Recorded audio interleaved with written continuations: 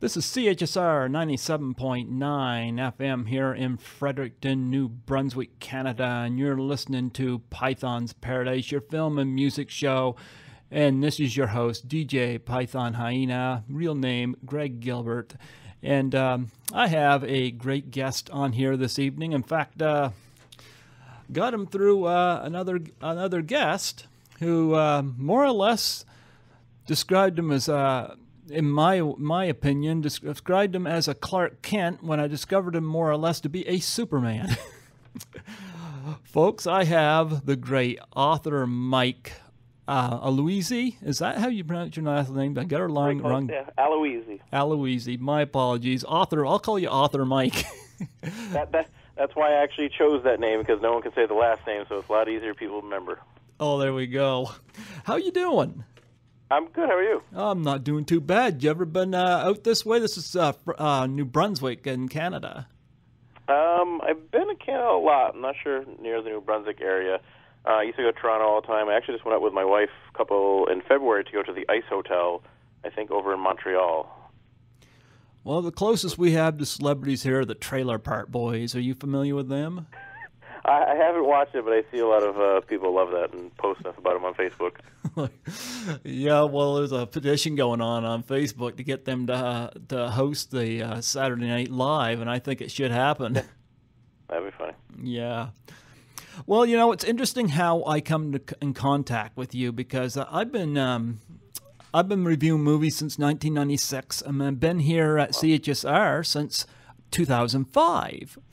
But I didn't start podcasting until April 2015, when I ended up surprisingly landing an interview with Tommy Wiseau of The Room.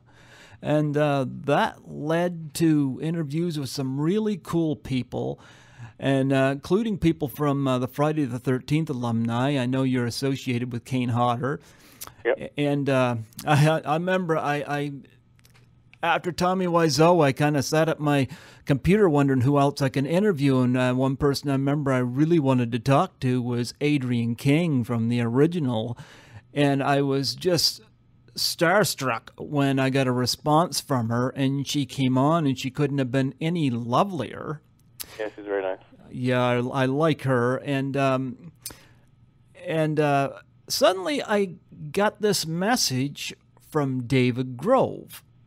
Mm-hmm. And I don't know how he come to contact me. It was on Facebook, and I asked him. I remember when I interviewed him, I asked him if he had heard my interview with Adrienne King, and he had stated that he hadn't. So it's kind of a mystery to me how that happened. But I figured he wrote the book on location in Blairstown, The Making of Friday the 13th. So I had him on and had a wonderful interview with him. And I remember in the interview he'd mentioned that Tom Savini had forwarded his book, and I said to him, you know, would it be possible to get Tom Savini on here? And this is where it gets interesting. He says, well, I'll give you the email to my publisher. And so I messaged you, and I remember you stated something about Tom usually doesn't do a lot of podcasts and whatnot. What David Grove didn't tell me is all your backstory about who you are, and that kind of blew my mind. Like he described you almost like a Clark Kent when you're a Superman. So yeah, quite an interesting life. Yeah, so give us some of your background. Well, from New England in Massachusetts, and grew up a huge movie fan, and so I went to film school. I got 2 degrees in filmmaking. I got an associate's in television, and then I went to New York City and got a bachelor's degree in film directing. And after that, I started a production company in New York and doing some small industrial commercials and videos and stuff, and realized that my true passion was actually writing. So I sold the company and went back to school, and I got my master's actually in England, and got my MFA in writing, and started doing books and stuff, and eventually I got hooked up with Kane Hodder, and who was Jason in Friday the 13th movies, and all of a sudden now I work with tons of horror movie stars and write biographies for them, write all kinds of stuff. And during that process, I started my own company called AM Inc. and Dark Inc., which is our horror line. And we have about 40-something books out and a lot of celebrity books and do all kinds of cool stuff. At the same time, when I was younger, from when I was 19 until 29 years old, I was the official Spider-Man for Marvel Comics, to where I actually dressed up as Spider-Man and went all over the world, went to over 20 countries and 30-some-odd states in America, dressing up and doing appearances, basically like store openings or promoting the movies and stuff like that. I would do things like go to the Senate, go to the Pentagon, hand over $1 million checks, open and close the stock market, crazy, weird things that, you never think of that people do for a living. And even wrote shows for Marvel Comics. I directed videos for them. I did all kinds of different stuff. And so that's kind of the weird, interesting youth I had. And now I went from being a superhero to working with horror movie stars, and kind of a weird little path. Just curious, what did you think of the Spider-Man movies? The first 3 I loved because they kept me really busy. Because I was doing Spider-Man at the time, so when the movies come out, I would actually, I actually went to Canada twice for the premieres, I think. Okay. Doing appearances up there. So every time the movies came out, I would be on tour for months and months, so I loved them at the time. When Spider-Man 3 came out, I actually was in Asia for 3 months in Asia doing appearances as Spider-Man. And the newer ones, actually, I like those a lot, too. I thought Andrew Garfield was really a good Spider-Man, but then also the new kid in the new last Captain America movie was pretty awesome, so they're fun. All right. Yeah. Yeah, I've done, since April 2015, I have done, you're actually my 49th interview that I've done. You want to talk about a passion. I'm surprised I'm able to do this.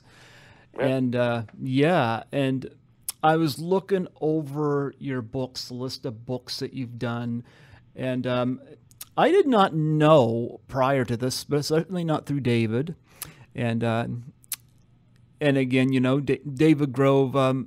Actually, I should ask this: how did you become affiliated with David Grove? Actually, when Kane's biography came out, we were just starting off as a company, and basically Kane. I approached him because I was a huge fan of his, and he had offers from huge publishers all over, but he didn't feel comfortable with them because they thought they would censor him so much. Okay. And we really connected together, and I told him we'll never put the book out until he was perfectly happy with it. And so when the book came out, it was such a big hit, and everyone loved it so much that all of a sudden everyone in horror wanted to work with us because, Kane's like one of the biggest godfathers there is of horror. So everyone's like, well, if Kane trusted this guy and, the company, then, it must be legit, must be good. And then all of a sudden people just came out of the woodwork starting to approach us. And David was one of them. He did the Friday the 13th book before that, which I'm blanking on the name of it. And he had this new book, and he came to me and, sent me a query letter and just asked if I would look at it. And I looked at it, and I loved it. And so we signed a contract and just started working together. Yeah, it's interesting you mentioned Kane Hodder because I've already interviewed back in February.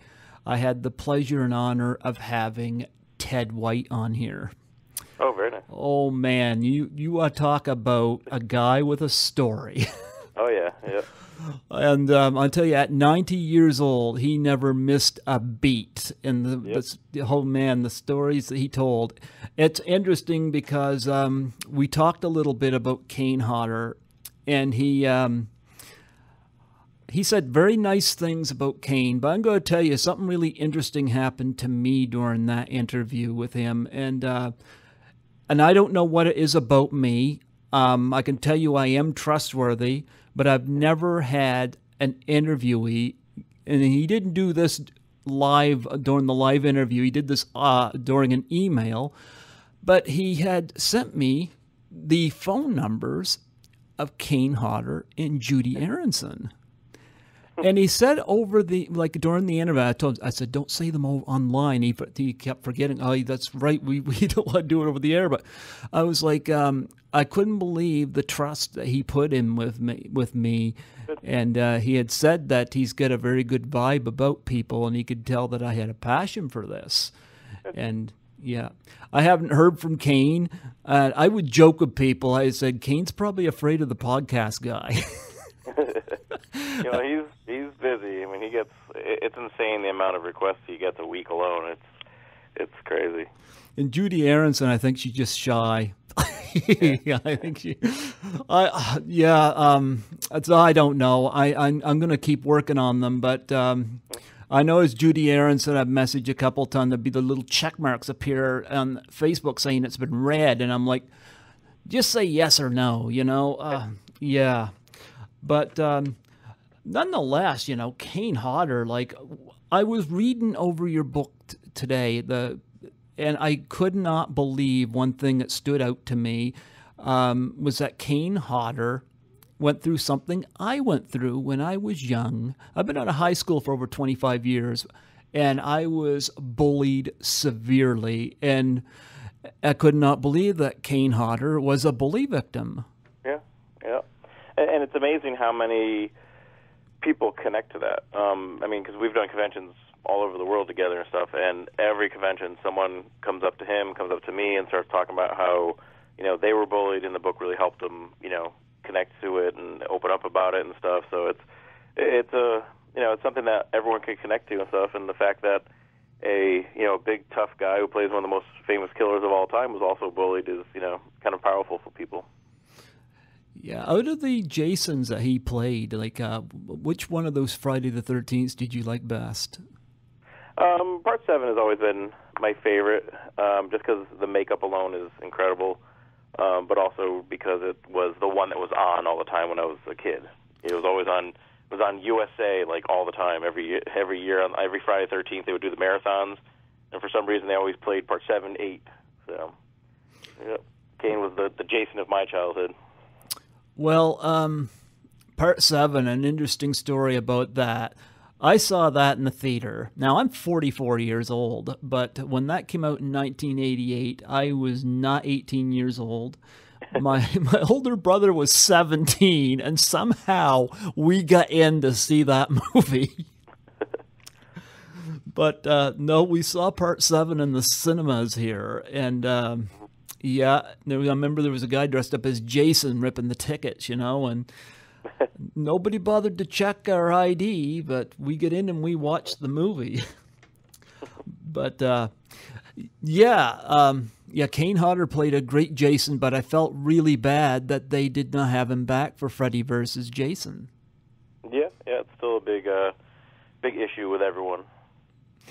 Yeah, because it would have been great to see him and Robert Englund play off each other, and but of course they didn't even have Robert Englund back for even the Freddy remake, so it's almost like they're passing these people off, and in a way I don't know if that's fair for the veteran fans that grew up with it. Yeah, I mean, they're the studios they're not diehard fans, all the people who are the bigwigs, so they look at it as they're monsters, no one cares, and don't understand that the passion that everyone has for them and stuff, and so they just throw other people in it and trying to revitalize it and start it over and stuff, and it just doesn't usually work. Yeah. Well, yeah, you did. I think you got a couple of books on here that you did on Kane Hodder. Killer and I, On the Road to Hell, and Unmasked. Now, Unmasked, that's his official biography, right? Yep, Unmasked is the biography, and The Killer and I it started off as a blog because he has such a big fan base that I would write a blog about the process of the book to kind of keep people updated what was going on and when the book's going to come out and stuff. And Kane and I end up having such a weird chemistry together. It was like this odd couple to where I'm this wuss scared of everything, and he's this tough guy, and he would do all these crazy stuff to me that the blog became more and more popular to the point where it was read in about 52 countries a week. And so we decided to release it as a book. And the book did great to the point where we actually filmed a reality show about it. And so Kane and I have our own little reality show that we did during the book tour. And then now there's a sequel coming out called The Killer and I on the Road to Hell. So, yeah, we've had quite a bit of stuff together, Kane and I.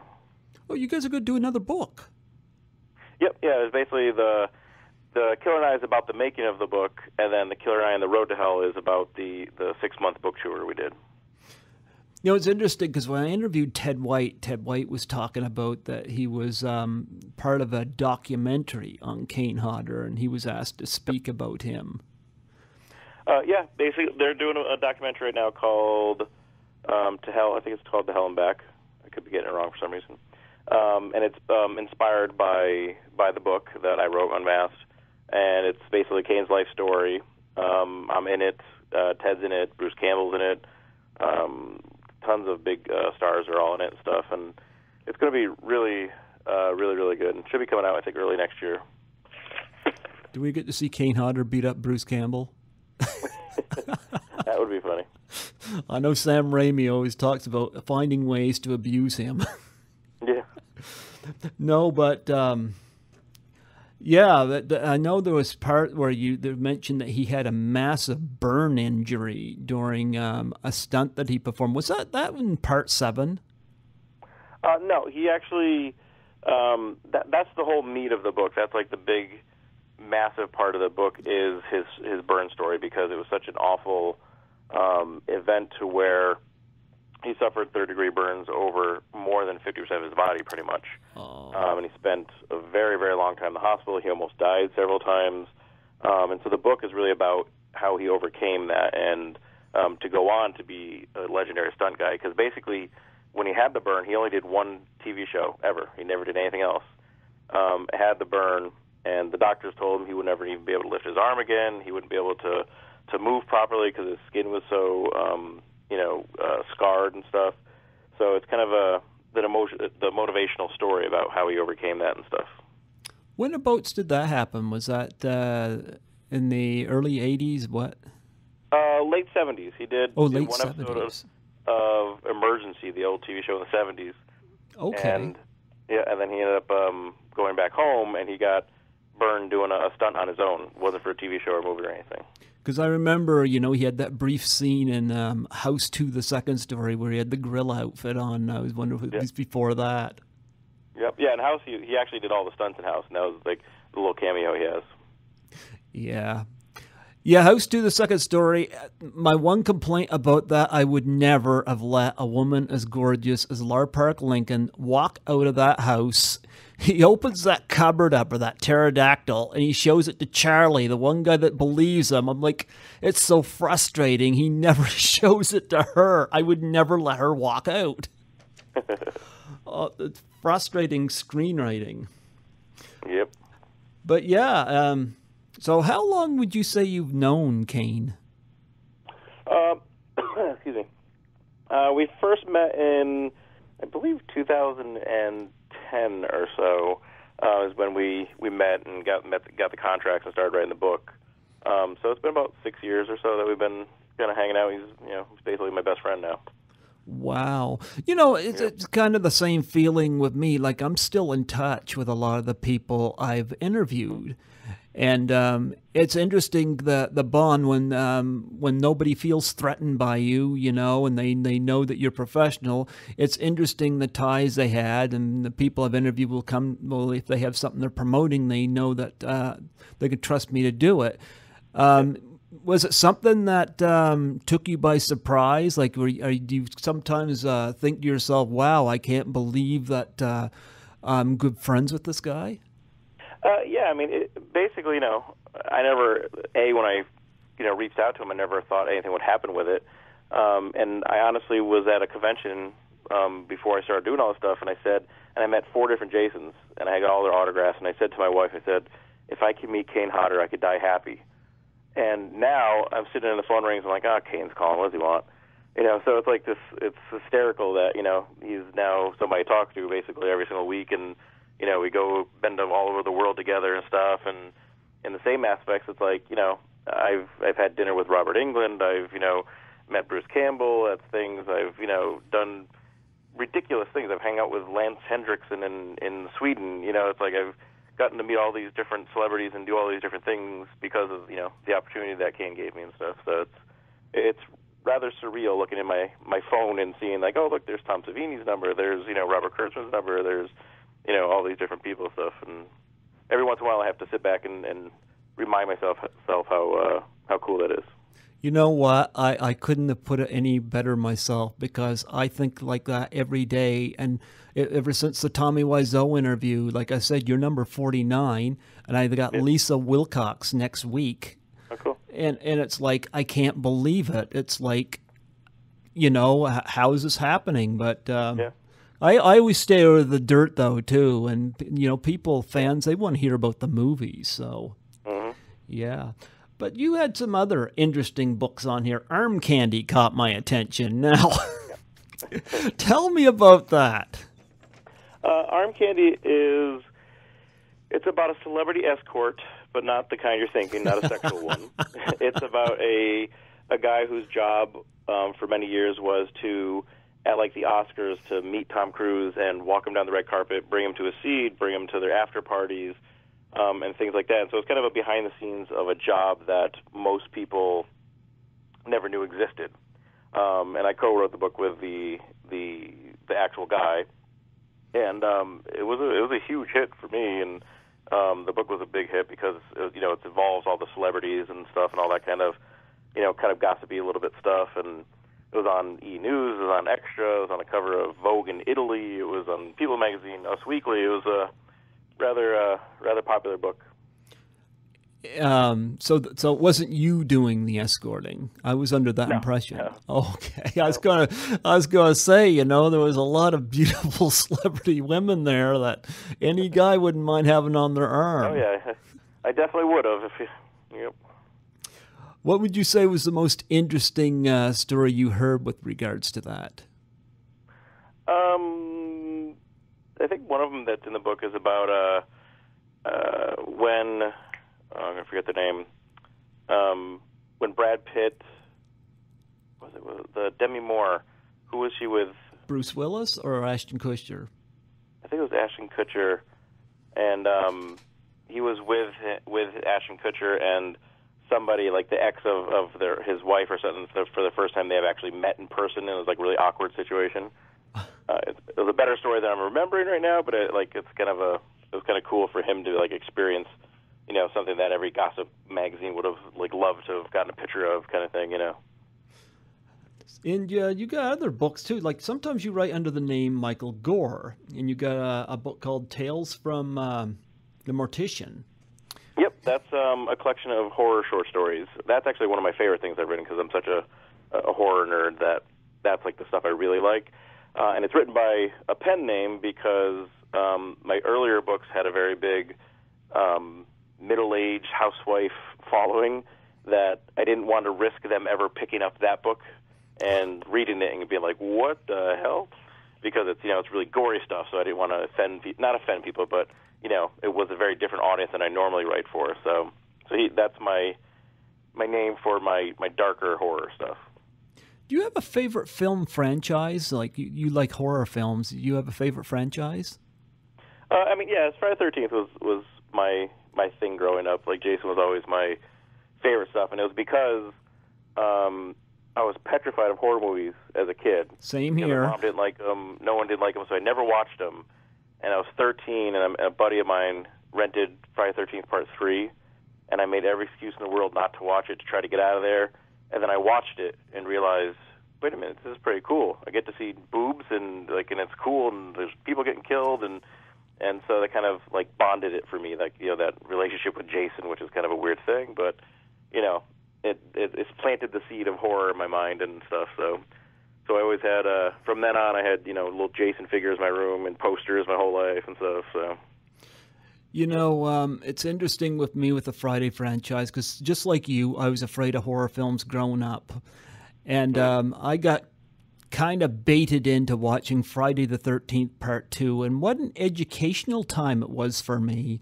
Because, and I'll tell you why. I shared this with Adrienne King and she got a chuckle out of it. It was the first time I had seen a naked woman. That was Kirsten Baker. Yep. That was the first time I noticed that a woman looks different under the clothes than men.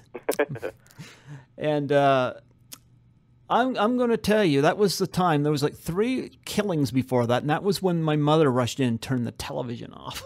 Was during she took her clothes off. I must have had a favorite female in every one of the movies. You mentioned Part 3. For me, it was Tracy Savage. I wish she had survived. But I had a favorite female in every one. I've had the pleasure of having a few of them on here. Adrienne King, Melanie Kinnaman's been on here. And most recently, Tiffany Helm. And I'm wondering, did you have any favorite females in the franchise? I love Lar. I've known her for a long time, and she is like super sweet and such a nice lady and stuff. So she was always, since Part 7 was like the one that I really grew up with too. She's always been my favorite. Yeah, I reached out to Lar to get her on here, and at the time she said, and this was January, she said she was all podcasted out, but she told me to reach out to her later, so I might try again with her in December. I think I could get her on, but I thought I'd give her a break, and she's on my friends list on Facebook, so I think it should be okay. But yeah, she's great. Yeah, you got some other short story books on here too. We're gonna promote your books here. You got White Ash. Yep.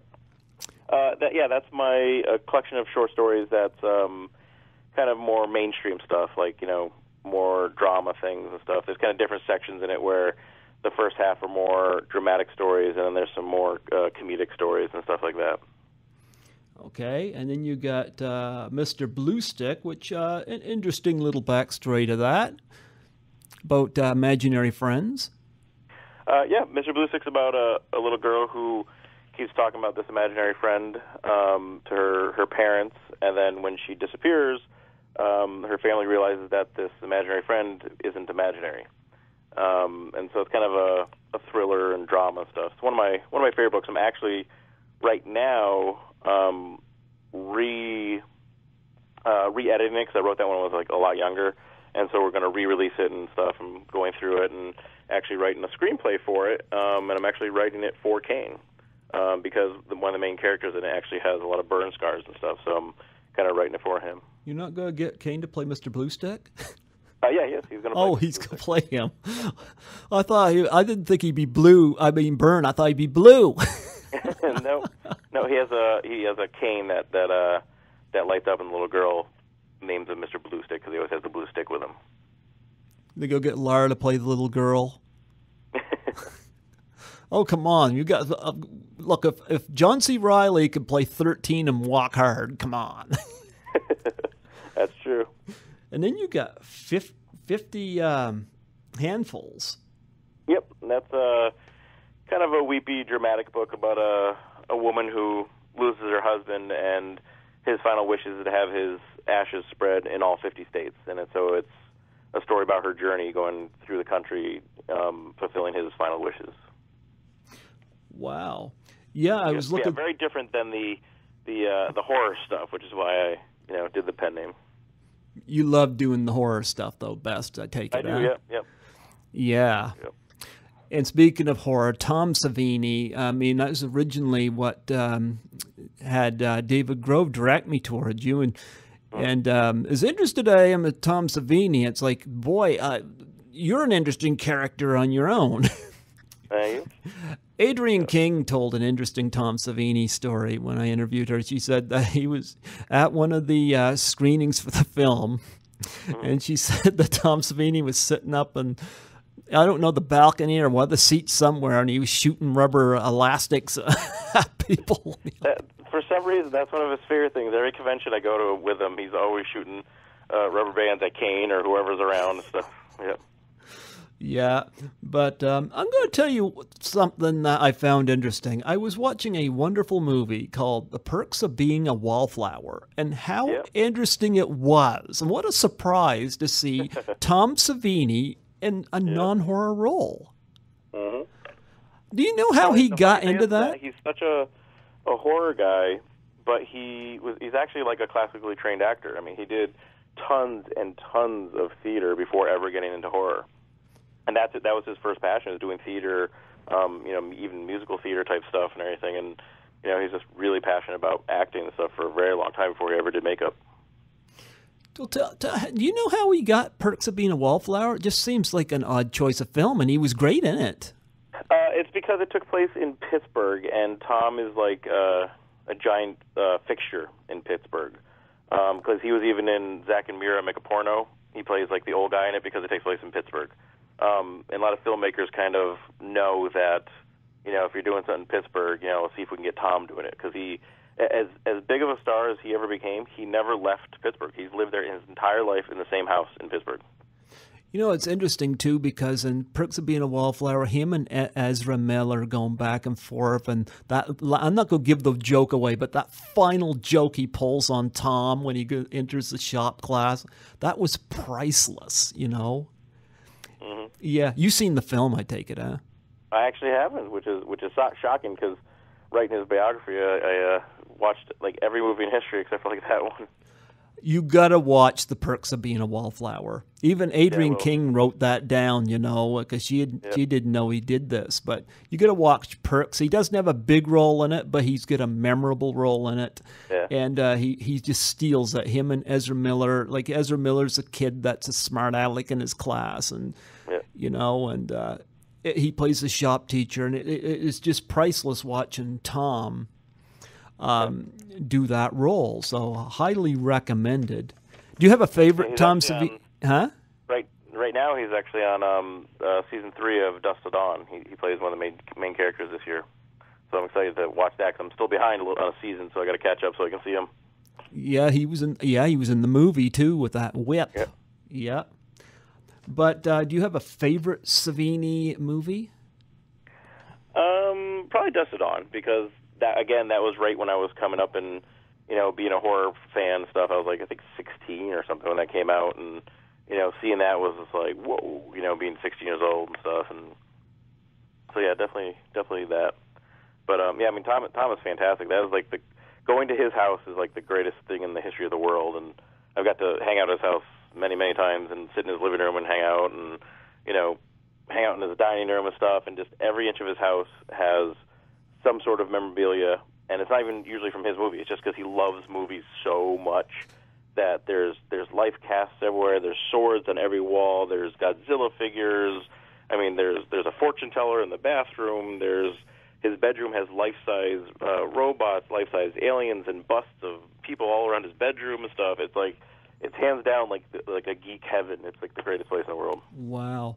I just thought of something, too, because back at the end of August, it took me 5 months to do this, but I got Caroline Munro on for an interview. And, of course, she worked with Tom in Maniac, which apparently she says is still banned in Germany. Probably, yeah. It was a controversial film, yeah. Yeah, we got to work with Joe Spinell, who unfortunately is no longer with us. Mm-hmm. But I remember Tom had relayed a story about that car, and a little bit of non-permitted filming. Yeah. Yeah, they did a lot of stuff. Yeah. And of course, Robert Kurtzman, you're working on his book as well. Am I right? Yep. Yeah, Kurtzman's great. Yeah. It's funny because I was a fan of his, but I had absolutely no clue how many movies he worked on until I went out to his studio, and which is an amazing place out in Ohio. Like, just rooms of people working on robotic things and masks and special effects stuff. And I was sitting there in one of the workshops, and there had to be like 40, 50 11 by 17 posters all around the border of the ceiling. And I was like, wow. I'm like, it was a cool movie poster collection. He goes, oh, no, I worked on every single one of those movies. And I was like completely taken back. I mean, like everything. Like so many movies I didn't even know of, like Dancing with Wolves and Reservoir Dogs and Jingle All the Way and Misery, and just like it was ridiculous. So yeah, I'm excited to get to finish all the stories for him. So you got all these going on at once, don't you? Yeah, yep. It's a lot of them are slow process because I had twins. Me and my wife had twins a couple of years ago, so I've slowed down quite a bit, having little toddlers run around. But also too, these guys are still working pretty much every day or doing conventions and doing all kinds of stuff. So we kind of chip away at them here and there and stuff. So hopefully they'll both come out next year sometime. You mentioned 1996 when you said From Dusk Till Dawn. You were 16. You're younger than me, I guess. Yep, 36. Wow. Yeah, you're behind me by 8 years. Wow. Yep. So you were born in 1980. Yep, exactly. Same year as Friday the 13th was released. Yep, a little coincidence. And of course, another one of my favorite films came out that year too, Dressed to Kill. Yeah. Well, yeah, I like a lot of the old horror films. A lot of the newer ones I don't find are as good, but this year we've had some good ones. The Conjuring, The Conjuring 2, both very good. Lights Out, Don't Breathe. Yeah, I really like Don't Breathe. I haven't seen Lights Out yet, but I like Don't Breathe a lot. Yeah, well, I went because I like Jane Levy. She's really cute. Yeah. But if there's a cute girl in it, I'm pretty much drawn, as I mentioned about the Friday films. Yep. Yeah.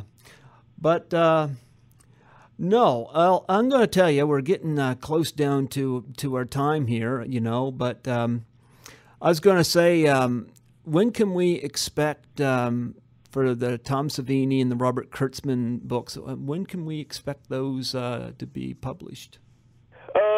Savini's book, I'm hoping like spring, maybe early summer next year. It depends because he's been super busy. He spent we were trying to get it out for this year, but then he ended up spending 3 months filming Dusk Till Dawn, so we lost a lot of time. But he's editing it right now and stuff, so hopefully early summer next year for that. Kurtzman's book, we're still really just starting, but maybe next October. I wanted to talk to him about that soon, kind of pitching to him, trying to get it out for next October or something. So you still work with Howard Berger? Does he work with him? I don't think much, but they're good friends, though, I think, still. I think the first time I heard of Robert Kurtzman, I think they both, correct me if I'm wrong, they worked on Jason Goes to Hell, right? Yeah, basically, it was him and Nicotero and Berger who started K&B, which is the world's largest special effects company in the world. Yeah, that's how I was aware of that. And of course, Kane Hodder worked in that movie too. So, yep. Talk about a small world. Oh yeah. I mean, they're all connected some way. They've all done some movies together, more than 20 movies, some of them and stuff, and they've all done something together. And bravo to Kane Hodder overcoming a nasty bully situation and doing something that really he should be proud of, and I bet he is. Oh, yeah. Yeah, I mean, the amazing thing with Kane's story is how many people have come up to us and thanked us for his book. And it's it's his story, but since I wrote it, people come to me all the time. And, literally we get letters every week about people, how much it affected them and how much emotionally it was. And it's amazing because most of these biographies with celebrities, it's, they're really, really interesting, awesome books, but they're not emotional. And Kane's is, every single person that's ever talked to me that read it basically said they cried at some point. And we've actually had multiple people who's contacted us, either written to us or met us in person, who actually said that they stopped from committing suicide after reading his book, which is completely mind-blowing and powerful, the fact that someone actually found that much meaning in his book that they, found a reason to keep going. You mentioned suicide. I want to bring something up. Speaking of heroes, I've never been suicidal, but I've suffered from depression from time to time because it just kind of hits you out of nowhere. And after, remember the Ice Bucket Challenge that happened a few years ago? Yeah. Well, after Robin Williams had committed suicide, an unfortunate loss, we lost him. He was great. They started up a campaign called Doubtfire Face. Really? And it involved taking a pie in the face and nominating 3 people. That's fine.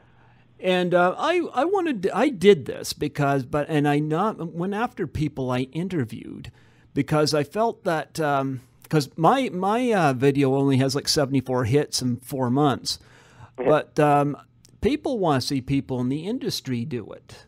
Mm-hmm. And I remember one of the people that responded to me was Lisa Langlois, who I loved in Class of 1984, which was shot here in Canada. And she did a video, and it got over 500 hits in a week. Cool. And it was interesting because I had Nancy McLaughlin on here from Jason Lives, and I told her about it, and she said that when she was in London, England, this was being talked about on the news. Yeah. And she said she's going to get together with the Jason Lives cast in L.A., and they would all do this. And I get a few others that have also offered to do it too.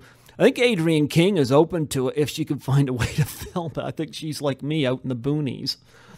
But yeah, she is. Yeah. Yeah, but I think she was open to it, and I think I'm also trying to getting a response from Melanie Kinnaman on it as well. But I think a lot of that starts with growing up, having problems relating to people, peer pressure, and of course bullying and fitting in. And I had trouble growing up fitting in, and I was a loner. And I would sit up in the library and I would write. And, of course, I would always write about what I'd seen at the movies, you know. Mm-hmm. And that is how I can kind of relate to Kane's story. Now, I haven't read the book yet, but you know where I'm going with this. Yeah. Yeah. Well, you know what? Huh? It's powerful stuff. Yeah. Well, I'm going to tell you, it was an honor to have you come on here tonight, and I'm really glad that you reached out to me, because I would have I didn't even know who you were until you sent me the link to your website. Yep. David Grove, no offense to him, he did not tell me. Well, yeah, I mean, it's funny because I wear a lot of hats. You know, I do my publisher hat, and it's just, you know, it's about all that stuff and not about me. You know, so I don't even know if David actually knows all the stuff I've done. And, you know, then I have my writing hat and, you know, my superhero years and so all different stuff. I'm working actually to get David back on here too, because I know he's got the Jean-Michel Vincent book coming out. And Yep. Yeah, I'm working on that. And I was going to say too, this is eventually, you're like 9 interviews I got in draft mode right now. So it's not going to, this interview's not going to air on here until probably in November. That's how many interviews I've got up ahead. So I've been really busy with this. But when this is done, I'm going to send you the link, and you may post it wherever you please. Sure. But sometime next year, I'm going to be posting, because it's only go be on the CHSR site for a limited time, like maybe about 3 months because of the server. So I just opened up a YouTube account. Now, you're my 49th interview, and I've been putting 1 interview a week on my YouTube account. And right now, tomorrow, I'm about to put my 22nd interview up, which was with Betsy Russell. I'll be putting that up tomorrow. And I want to know if it'd be all right with you. I always put pictures along with the audio. You mind if I put any headshots or any of your book covers or whatnot on? Yeah, of course. Yeah, go ahead and use any of the book covers and any of the pictures from my website and stuff you can take. Okay. Yep. And when the YouTube one gets done, I will link that to you as well. But it won't be until probably I'm going to guess maybe about March next year. I know that seems far away.